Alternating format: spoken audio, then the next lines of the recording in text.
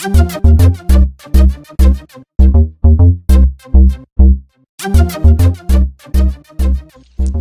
guys, it's Delta249er here with a tutorial on capturing your screen with CamStudio.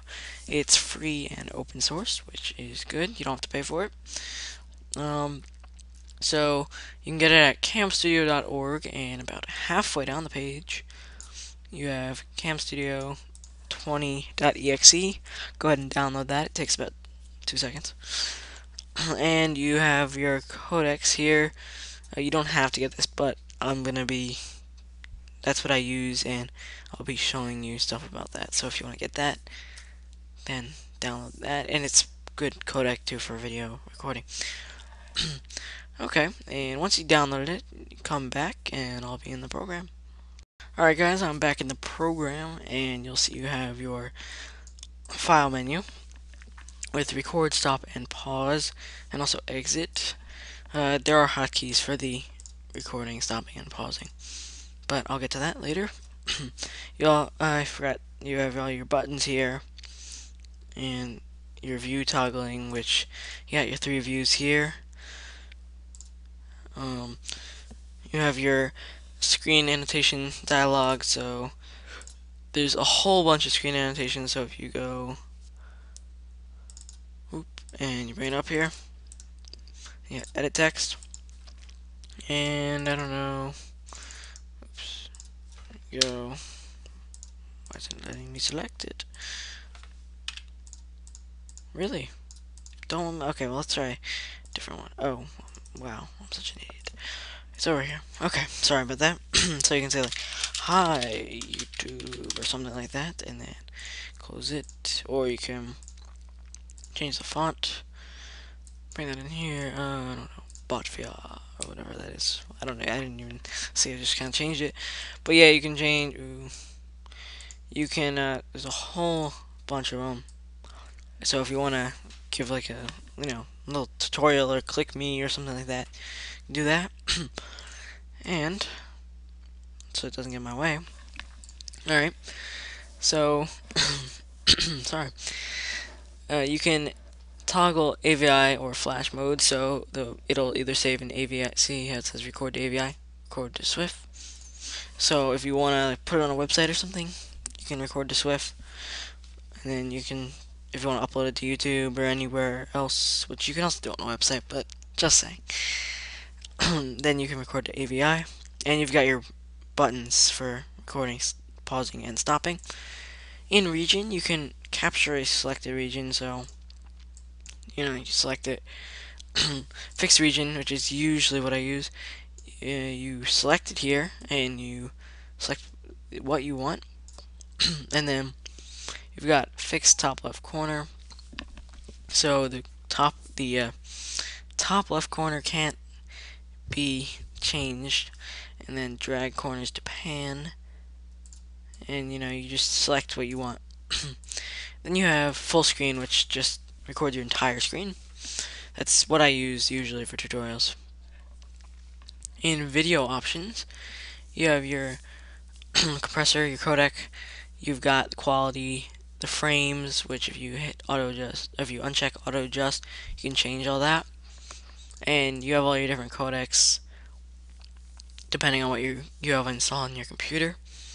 And the quality I didn't change, it's on 70, and it works pretty well. Then you have your about, just website, who made it, configure, got some advanced settings for the encoding, and cursor options. You can have it hide your cursor completely. You can show the cursor with what you're using actually, like I'm using this thing right here, using this cursor, or you can have it look different in the video and use one of these Windows loaded ones, or you can, if you have cursors on your computer, cursor files, then you can use that. Highlight cursor, you can have a circle, you can make it as big and small as you want, you can have an ellipse, a square, and a rectangle, and you can change the color if you'd like. Red looks nice. And If you don't want to record any audio, like no microphone, no speakers, just check do not record audio. If you want to record from your microphone, check record from microphone. And if you want to record from your speakers, or record your speakers, like what the sound that's coming out of your computer, then you can check that. And you can't do both, so just one thing to think about. I don't usually use this computer sound while using my microphone with this program, so I don't really have a problem with it. And in audio options, you got your microphone options, your uh, your quality, your compressing format, interleave, and MCI recording, which I honestly have no idea what it is. And if you go into help, it brings up this page is not there. And speakers, same thing, device, playback volume, and your recording line. I really never change any of this except for maybe the device. And then in audio and video synchronization, I'd say, I don't know, you're talking before you're doing something and you want to shift the audio. You can, how much you want, bleh, wow. You can select how much time you want it to be shifted by, and I usually talk while I'm doing stuff, so I just don't shift the audio at all. You have your auto pan, so if your cursor's in one place for a second, well, for more than a second, like, keep it there and it goes.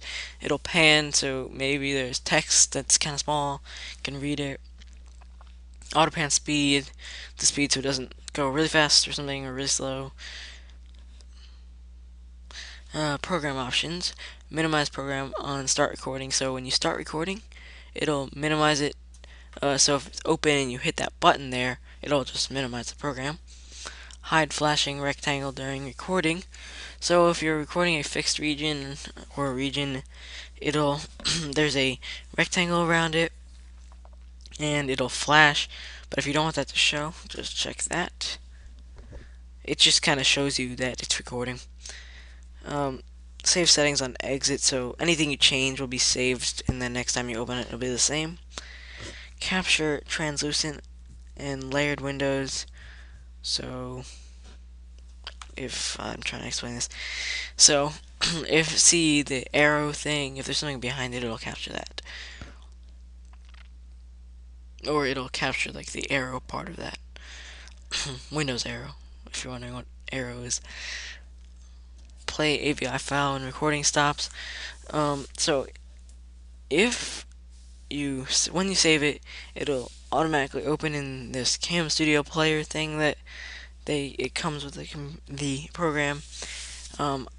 I don't really use it, so I would just select that, and you can also have it open with whatever your default player is on your system. You have your temporary directory for recording, so when you're recording, it's got to save it somewhere. It doesn't work with your RAM, it just saves it. So I just use the temp folder in Windows, which is default. You can use where CamStudio was installed, or you can just use wherever you want. Thread priority. So if you've ever seen in your task manager there's priority, it's basically that. So how much of your resources they can take up. Name of AVI file. Ask for a file name. When you stop recording, it'll ask you what you want to call it. Or automatic file naming, it will use the date and time. So it's not like human-ish. Kind of all these numbers. So I just use ask for file name. And troubleshoot. Then record to flash options. As I showed you before, you can record to SWIFT. And here's just some options. So you can preview it when it's done. You can delete it has to create an AVI file, and you can delete that as soon as you're done recording. And you can display the options for it. Keyboard shortcuts. So you have record, pause key, stop key, cancel recording key, next layout key. So those screen annotations I was showing you, you can create layouts And so, you can have one layout say something, and then you can press the key and it'll change, and go back previous layout, and you can hide the screen annotations. And I don't know why they're all none right now, but I'll fix that later. Okay, and that's about it for this menu. Now you have screen annotations. As I showed you, it's just this thing. Video annotations, so you can capture your webcam if you want. And I'm just gonna hit cancel. And Swift Producer, so that's how you convert your AVI files to Flash. If you didn't select the record to Swift. And you have your different views. I'm not going to go through that because you can't really get it back without closing the program. And in help, you just have your help, the website, frequency, wow, FAQ, donations, and about, which, there you go. And that's about it. So if you have any questions, leave a comment below. And make sure you go check out my channel for more tutorials, reviews, gaming, and yeah, if you have any requests, I always take requests, then either personal message me, private message me, whatever you want to call it, or leave a comment. And that's about it.